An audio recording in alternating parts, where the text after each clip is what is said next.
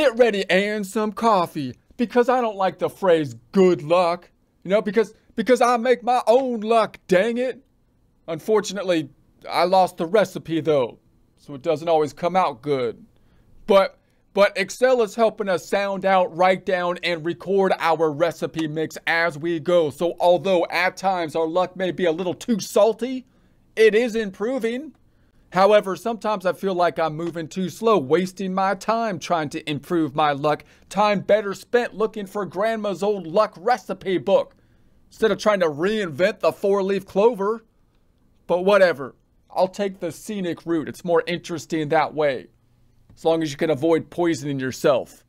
Which is more difficult than I originally thought. Man, there's a lot of poisonous stuff out there. But that's why you let the dog lick the spoon before you try it, you know? Anyways, let's get to it.